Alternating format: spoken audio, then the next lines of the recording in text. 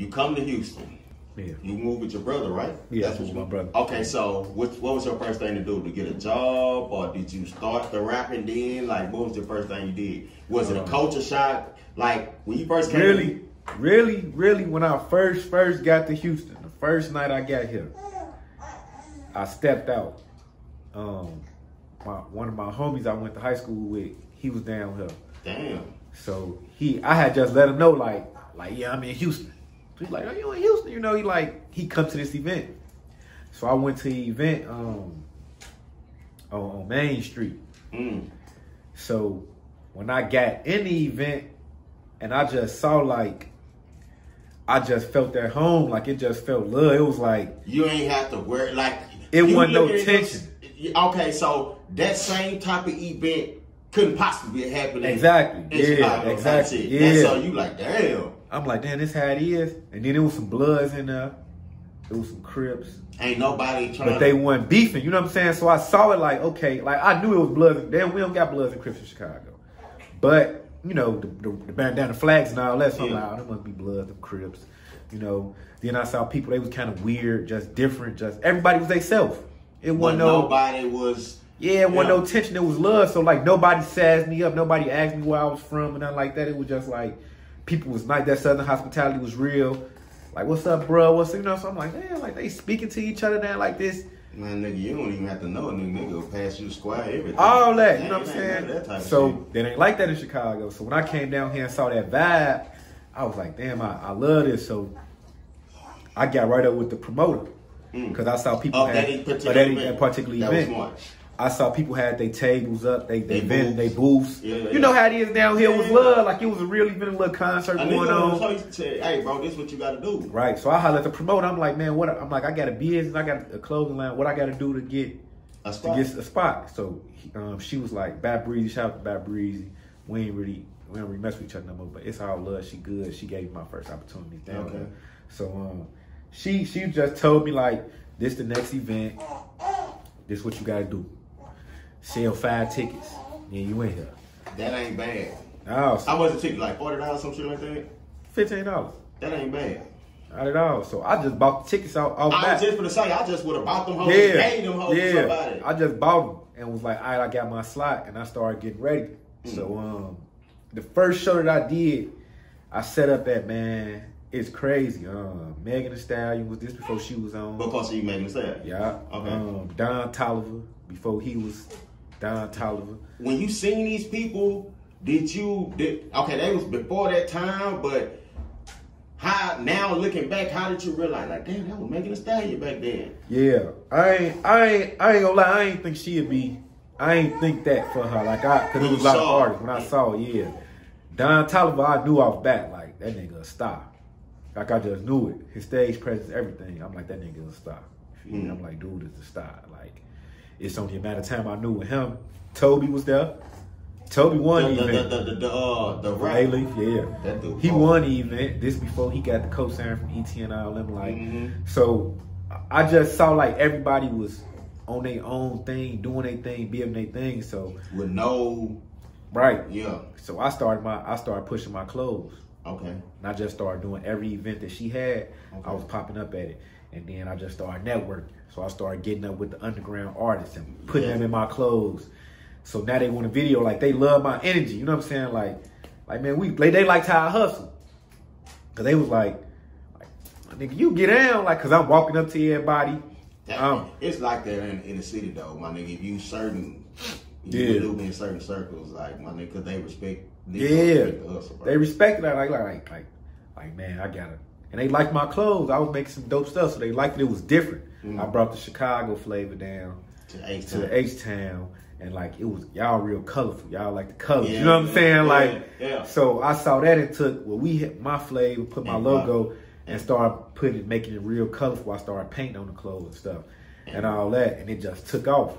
So, like, I did that. Then I got connected with a professor and started speaking. And shit, the rest history. Okay, so did you come out with the book first before you came out with the book? Yeah. So I started the clothing line and I was doing speaking. Okay. So when my wife got pregnant with my daughter, It was about 3 years ago, like the 2017. Okay. Like the t-shirt money, don't get me wrong, it was good, but it was like $20 t-shirts. You know what I'm saying? I gotta sell 5 shirts to make $100. Yeah. You know, and then like the return to customer not so good. Okay. You know, if you sell weed, like niggas need their weed like every 2 days. Every 2-3 days, you know, they coming back. Yeah. If I sell you a t-shirt, you might not come back to next month. Exactly. Okay, I can do that. So it was like I gotta always meet new people. My returning customer wasn't really. Yeah. I saw that, I started analyzing the business and was like, okay, I got to do it on the way. So when it was just me, it was like, I could do this. I ain't gonna lie, it's hard to pay bills out shirt, man. Yeah, it's hard. You so know, I'm like, man, we got me and my lady got a place. So I had to start thinking long term. So I'm like, okay, let me start speaking 100% because I knew, I'm like, by that time I knew I had a real skill, but I had yet to perfect my craft. I was just still winging it. So I was like, I talked to my wife and I was like, man, I need to take a step back from the clothes and just go 100% into speaking. And we took a hit on the money side because the t-shirt money wasn't coming in no more. But I went and volunteered at a college, at Lone Star College. I went and volunteered 4 days after week, 8 o'clock to 4 o'clock. I'm up there every day. And I just watched this professor, Mr. Johnson, Dr. Johnson. Black guy, you know what I'm saying? Cool. It's like my big brother. I ain't gonna lie, that was time consuming too, bro. Yeah. 8 to 4 every day. Everybody was looking at me like I was crazy. Okay. Family, especially her family, my wife's family. Cause there's not no money involved. Right, like you got a baby on the way, you need to be making some money. What you doing? So I'm going here every day, ain't making no money. 8 to 4. But I did that for a semester. After that semester, I was cold. Like cold with the speaking. Like now I'm like cold with it, where like I hold lectures and stuff at universities. I ain't ever been to college before. And they paid me to come do lectures. So it was that training that I got. I saw how to become, like, I'm a visual guy. I ain't gonna lie, at that moment, did you say to yourself, that means anything I put my mind to, I can do it? Yeah. And that's how the book came. That's how the music came. That's how the book came. So, okay, so the book came first? The book came first. And this all derived from speaking. Public speaking. Public speaking.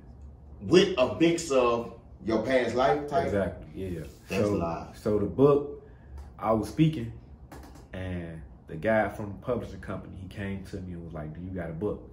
I'm like, no, I don't got no book. I need one though. He like, you will have one next month. This was December of 2018. No, December 2017. In 1 month? Literally 1 month. The book came out last year. The book came out January 2019. Okay, so when he told you you have a book in 1 month, you like, what you mean? Like, cause you at this time, I'm assuming it's a new venture for you, right? Yeah, yeah. Okay. Like writing a book was like a lifetime goal type thing, like something yeah, I do. You know, cause I'm working on one now, and I feel like I just don't know how. I guess I don't know the actual format or process of that. That's what. Yeah. So it's so much that you don't know. You just see a book, like, damn, how am I gonna get a book done? Yeah. So I got up with the company. This was on a Sunday. I got up with them Tuesday, and sat down. We had a meeting. We came up with the title at that meeting, and 30 days later, I had #1 new release on Amazon. Damn. Okay, but has the book had been written? Nah, we wrote the book and everything in 30 days. Wrote the book, got the cover, did all that. I set up a tour and everything in 30 days. And you actually made money off the book? I'm still making money off of it to this day. That shit crazy. That's wild. That's good, bro. Yeah, I make money off that in my sleep. Like, it's passive right now. That's live. We'll get into that in a few minutes. But okay, so what came up with the name Transform a Nation? Like what? Like so, I guess I can assume just from the outside looking at what it will be about without reading it at that from now. So from when I was speaking, I had a nonprofit called Motivational Artist, right? And so when I used to go to the high schools, the colleges, and speak, the things I used to speak on was financial literacy, entrepreneurship, personal development, and family value and structure. So those are my 4 key pillars. So I built all my presentations, all my speeches, everything around those 4 things. So when I sat down with the publishing company and pretty much told them, like, this is what I do, and I'm like, he was like, what's your goal? And I was like, I just want to transform minds. So he was like, it sounded like you on a mission to transform this, you know, this nation. Yeah. So he was like, transformation of a nation. And I'm like, I don't got no ring to it, you know, I ain't like that. But from now I'm just trying to transform this nation, you feel me? And that's when he was like, transform the nation, that's the title. I'm like, I like it. And that's how we came up with the title for Trans. So it was basically just from what I had been doing, the work that I had been putting in. Okay, so 30 days later, you got a whole book out. This is something maybe I would say 7-8 years you would have never even thought. Never even thought about it. So now you got a book out. Like, tell me what that felt like first. Like, damn, this is my book. I wrote it, my name on it. Man, honestly, everything happened so fast. Like, I was still shocked. Like, I was still riding. Like when I first got it, I was like, man, I really got a book, you know, like, cause it, you know, I heard you working on the book. I'll tell you how I did the book off camera. Yeah. I'll put you on something. Yeah. Make it easier for you, yeah. But like, when I found out that it wasn't as hard as I thought it was, and I got through it like this, and got the book, like, from the structure and everything, and had it, I didn't really, I'm a real humble person, you know what I'm saying? Like, so I ain't really think it was that big of a deal, honestly, until I started going out. That coming from where we come from. Yeah. That's a big deal, bro. Because like right now today, how many people you think back home that you grew up with have a book, bro? None of them. And that's when it hit me. The reception I started getting from everybody else when I made the announcement. Like, you got a book? Like, you know, it was just like, man, it went viral. That's how it became the #1 new release on Amazon. Cause it went viral, like it just took off.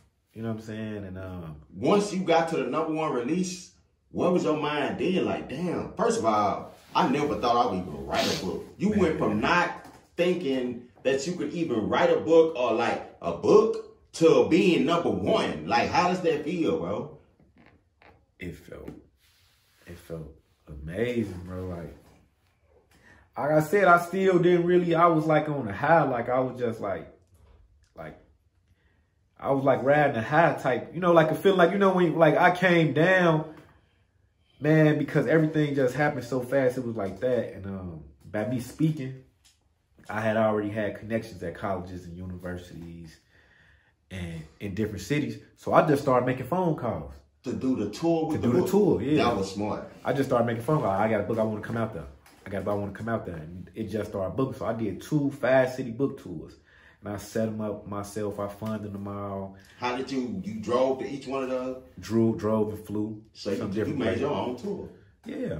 Put my own tour together. So, like, I was still, you know, this is something my wife always tell me, like, she like, by me going through so much pain and so much heartache at such a young age, like, I never really get too high or I never really get too low. I'm always just kind of chill. So even when things going amazing around me, I just be chilling. When things going horrible around me, same thing, I still be chilling. So I had to like teach myself how to feel it, like how to really. So from last year, embrace. Yeah, what I was going through, like, so, like, I'm a workaholic when it comes to my business and my brand. So I'm just always, that's how I even reached out to you. Like, I do all the reaching out, I do all the connecting and the networking. So like, once the book was out, it's like, okay, I got a new goal. I need to get on tour. So once I got on tour, it's like, I did this easy. Let me do another one.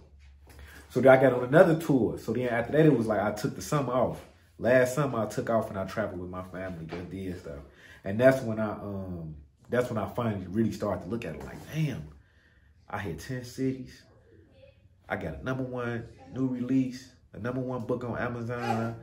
You know, like, I done sold over 1,000 books, like, on my own. And that's when the music came.